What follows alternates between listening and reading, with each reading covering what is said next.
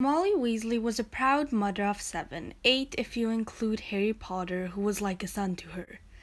I immediately liked her characteristics and was bummed out when I found out that no one had ever done a video on Molly Weasley's entire life. So today we will be talking about that. Molly was born into the pureblood Pruitt family on the 30th of October in either 1949 or 1950. She had 2 brothers named Gideon and Fabian Pruitt. She attended Hogwarts School of Witchcraft and Wizardry in the early 60s and was sorted into Gryffindor House. There she met Arthur Weasley and they started dating. One night they went out for a stroll at 4 in the morning and Arthur was caught by Apollyon Pringle, the caretaker at the time. Molly got back to Gryffindor Tower without being seen and was told off by the fat lady. They both graduated from Hogwarts in the late 1960s and got married not soon after. They moved into the borough on the outskirts of Ottery St. Catchpole in Devon. On November 29th in 1970, they had their first son, William, also known as Bill. Arthur worked at the Ministry of Magic in the Department of Misuse of Muggle Artifacts, while Molly was a stay-at-home mom. Arthur and Molly weren't in the Order of the Phoenix, an organization to bring down Voldemort, because they had decided to raise their family. In 1972, on December 12th, they had their second son, Charles, also known as Charlie. Arthur didn't make that much money, but so far their family was okay financially. Just 4 years later, in 1976, on August 22nd, her third son, Percival, also known as Percy, was born. So far, they were still doing okay money-wise. On the 1st of April 1978, Fred and George Weasley were born. So far, they had 5 boys, all with red hair, and Molly desperately wanted a girl. Their 6th child, Ronald, also known as Ron, born on the 1st of March 1980, was a boy too. Molly still hadn't given up on her dream of getting a girl, and in 1981, on the 11th of August, Ginevra Weasley, also known as Ginny, was born. That year, her oldest son, Bill, attended his first year at Hogwarts School of Witchcraft and Wizardry. During that same year, her brothers Gideon and Fabian, who were members of the Order, were killed by 5 Death Eaters, one of them Antonian Dolohov, who went to Azkaban for his crime. In 1987, Fred burnt a hole in Ron's tongue by convincing him to eat an acid pop. Molly was outraged. In 1991, Ron was starting his first year at Hogwarts. Bill and Charlie had already graduated. Molly accompanied Percy, Fred, George, Ron, and Ginny to King's Cross Station. They were in a hurry because they were late, and as her children were getting through the barrier to platform 9 3/4, Harry asked her how to get through. She helped him by telling him how to do it and made Ron go with him. Back then she didn't know that it was Harry Potter, the boy who defeated the Dark Lord. Ginny pleaded with her because she wanted to go to Hogwarts, but Molly said that she could go next year. She kissed her children goodbye as they boarded the Hogwarts Express and left with Ginny. That year during Christmas, Ron told her that Harry wasn't expecting any presents, so she knit him a sweater with a big H on it. She sent all of her children one. Her children didn't come home as usual, but instead stayed at Hogwarts because she, Arthur, and Ginny were visiting Charlie in Romania, where he studied dragons. The following summer at King's Cross Station, Harry thanked Molly for the presents, to which she replied that it was no trouble. She also tried to make conversation with Uncle Vernon, which ended up going nowhere. One night, in the summer of 1992, Molly was very scared when she found Fred, George, and Ron's bed empty, and her husband's flying car gone.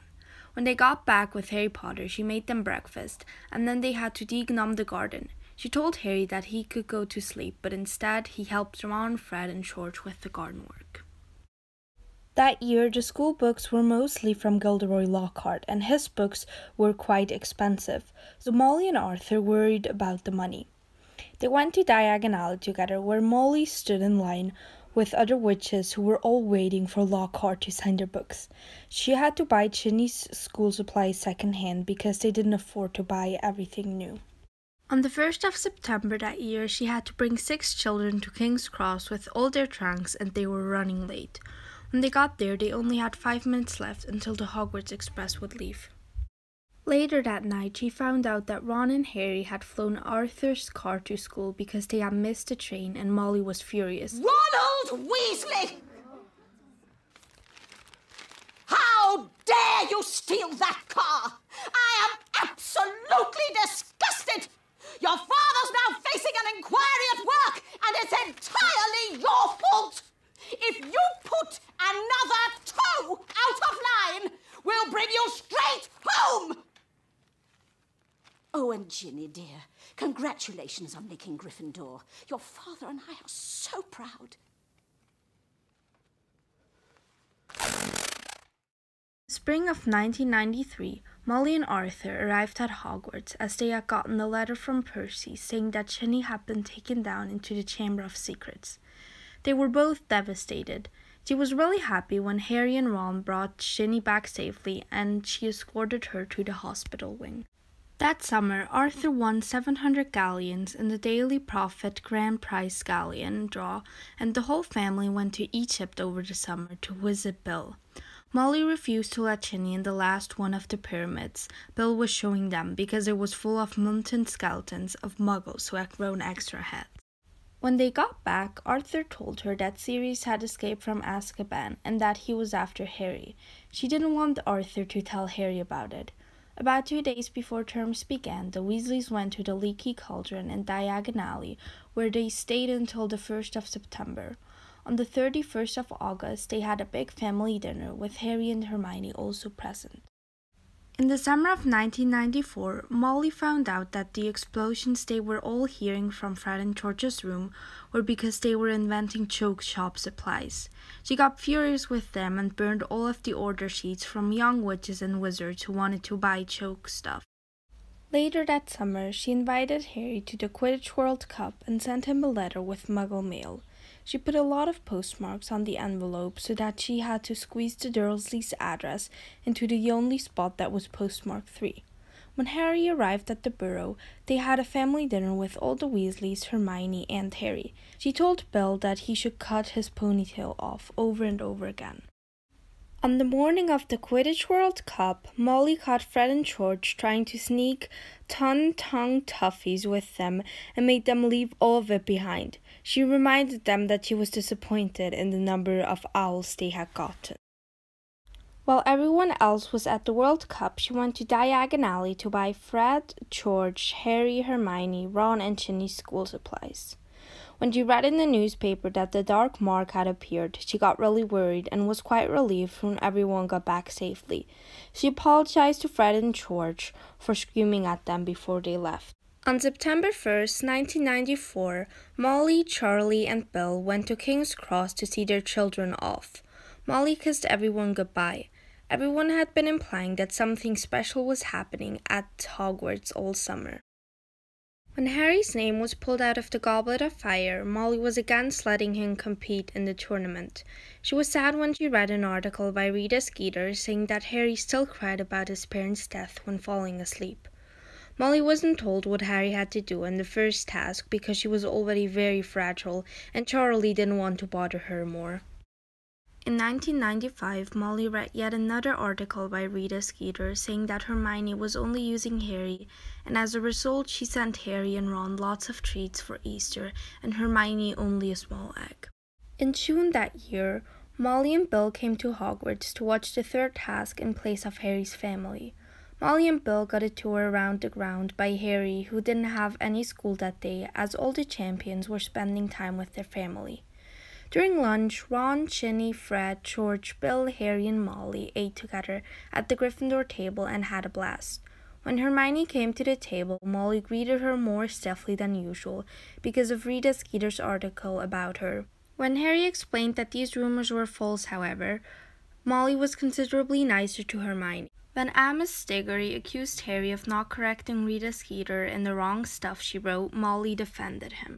Molly, along with the other Weasleys and Hermione, went to the hospital wing with Harry when he returned from Little Hangleton with Cedric Diggory's dead body. When the Order of the Phoenix was reactivated, Molly and all the grown-up Weasleys joined instantly. Molly was shocked about Sirius being a part of the Order too until Harry and Ron explained everything and convinced her that he was innocent. That summer, Molly was devastated when Percy left the family, having said that he had been struggling against his father's lousy reputation ever since he joined the ministry. He also said that Arthur had no ambition and that was why he had always been poor. Molly later went to his apartment in London to try and talk to him, but he slammed the door in her face. The new headquarters of the Order of the Phoenix became number 12 Grimmauld Place, Sirius Black's childhood home. Molly and Arthur moved their family there in the summer of 1995. When Harry came, everyone, including Molly, kept him in the dark about the Order's goings. Sirius and Lupin told him the general idea of the Order on his first night, which led to an argument between Molly and Sirius. Molly said that he was like a son to her and that she thought she should decide. During summer break, Molly was in charge of cleaning the house, which was not an easy task because nobody had lived in it for years. She was always annoyed with Fred and George for apparating everywhere and disturbing her because they could use magic now. When Harry had to go to the hearing at the Ministry of Magic for using magic outside of school, Molly was one of the people who worried most and was very relieved when he could continue going to school. She did tell Fred, George, and Ginny to stop, however, when they were parading around singing He Got Off. When Ron was made a prefect, Molly immediately wanted to buy him a reward, and when Ron asked for a new broom, she worried about its price. She was relieved when he said it didn't need to be a good one. She went to Diagon Alley and bought everyone their school supplies, and Ron his new broom. That night, she asked Mad-Eye Moody if he could check what was in the desk in the drawing room with his magical eye. He said that it was a boggart and offered to get rid of it. Molly declined and said that she would do it after dinner. When the boggart saw her, he turned from one of her dying children into the other. Lupin comforted her, saying that this time they had a better idea what Voldemort was after and that they could protect her family and Harry. On September 1st that year, Fred and George had the task of carrying the trunks down the stairs, but they bewitched them, and one accidentally knocked Ginny down 2 flights of stairs. Molly screamed at them, saying that they could have seriously injured her. Sirius wanted to accompany them to King's Cross in his animagus form, but Molly thought it was a bad idea because he could be seen. When she got wind that Harry, Ron, and Hermione were forming an illegal group, hereby risking to get expelled, she didn't think it was a good idea and told them not to do it. During Christmas break, Dumbledore's Phoenix came to her telling her that Arthur had been injured or on a mission for the Order. She sent a message to their children saying that Arthur was still alive and then that they had to stay put. At 5:10 a.m., she arrived at Grimmauld Place and told them Arthur was going to be all right. They made breakfast and she expressed her thanks towards Harry for saving Arthur. That Christmas, Molly was crying because Percy had sent back the jumper she had knit for him. She was crying all morning. When they visited Arthur again, she got furious when she found out that a healer was using stitches for his wound, which was a muggle way she didn't trust. In the summer of 1996, Molly made plans with Dumbledore to bring Harry to the Burrow so that he wouldn't have to spend all summer with the Dursleys. When Harry arrived, Molly told him that Arthur had been promoted to head of the department by Rufus Scrimgeour. She made Harry onion soup and said that he had grown since the last time she saw him. When Arthur came home from work, she asked him what his nickname for her was, to which he replied Molly Wobbles. Bill was engaged to Fleur. Molly didn't like that at all and kept inviting Nymphadora Tonks to dinner, hoping that she could break the pair up. When Ron was sent his owls, Molly was pleased, saying that he got more than Fred and George together. They went to Diagon Alley together and visited Fred and George's joke shop. Molly wanted everyone to stay together because she thought it was too dangerous to separate. Hagrid convinced her that Harry, Ron, and Hermione would be fine with him, so Molly, Arthur, and Ginny set off together. Later, they all met at Weasley's Wizard Weasley's. Inside, she caught Ron making an inappropriate hand gesture towards Fred and threatened to chinks his fingers off. During Christmas that year, Molly had her hands full. Whenever someone made a comment about Percy, she shook them off by saying that he had a lot to do at the ministry. When Rufus and Percy came to the Burrow because Rufus wanted an excuse to speak to Harry, Molly was overflowed with happiness because of Percy coming back. He didn't want to talk to her and stormed out after Fred, George, and Ginny flung mashed parsnips at his glasses. Molly continued to be upset all the way through Christmas break. On the 1st of March in 1997, her and Arthur were called to the school because Ron had almost died from drinking poisoned wine. She thanked Harry for saving his life. That June, her and Arthur were called to the school again because Bill had been injured in the Battle of the Astronomy Tower. While Arthur was interested in how Dumbledore had died, Molly was focused only on Bill. She thought that Fleur wouldn't love him anymore because his face was scarred, to which Fleur replied, "You thought that I would not wish to marry him, or perhaps you hoped. What do I care how he looks? I'm good looking for both of us, I think. All these scars show that my husband is brave. Her great aunt Muriel has a very beautiful tiara, goblin made, which I am sure I could persuade her to lend to you for the wedding. She's very fond of Bill, you know, and it would look lovely with your hair," Molly replied, and from that day forward, Molly was okay with Bill and Fleur getting married. Molly and Arthur attended Dumbledore's funeral not long after that. When Molly found out that Harry, Ron, and Hermione were going to drop out of school, she was determined to find out why. In the summer of 1997, during the Battle of the Seven Potters, Molly was worried when some people didn't arrive and was very relieved when Harry and Hagrid came. A few moments later, Lupin and George arrived, and Molly was really worried because George's ear had been jinxed off. When Arthur and Fred came back and the twins joked about George's ear, Molly started crying. In the end, everyone came back safely except for Mad-Eye Moody, who had been killed. The next few days, Molly was very stressed out about Bill and Fleur's wedding as she was planning everything. She always made sure to give Harry, Ron, and Hermione different chores so that they couldn't talk to each other about their plans for the following year. When Monsieur and Madame Delacour arrived, she and Arthur insisted they sleep in their bedroom while her and Arthur slept in the sitting room. On Harry's birthday, she gave him a watch that had once belonged to her brother Fabian. While she was explaining the tradition, Harry hugged her, and she was moved by it. That night, she forced Charlie into a chair by wand and gave him a haircut. Molly made a birthday dinner for Harry and a cake that looked like a golden snitch. The next day at the wedding, Molly was once again sad that Percy didn't show up. During the ceremony, her and Madame Delacour cried out of happiness, and in the evening she danced with Monsieur Delacour.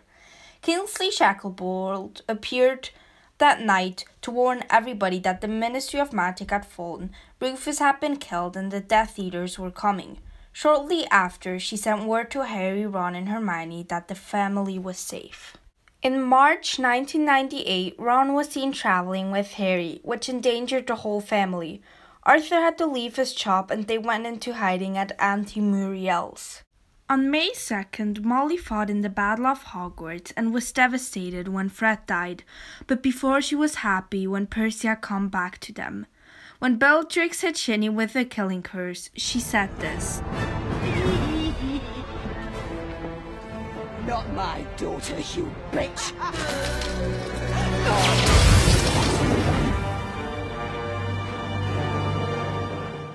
Later, she got 12 grandkids, one of them named after her, and the date of her death is unknown. And that was my whole video on Molly Weasley. I really hope you enjoyed it. This took me really long to make, so I hope it turned out good. And until next time. I hope you enjoyed this video. Like or dislike, just give me some feedback and I will hopefully see you again soon. Don't forget to subscribe and ring that bell so you get notified every time I post a new video. Thanks.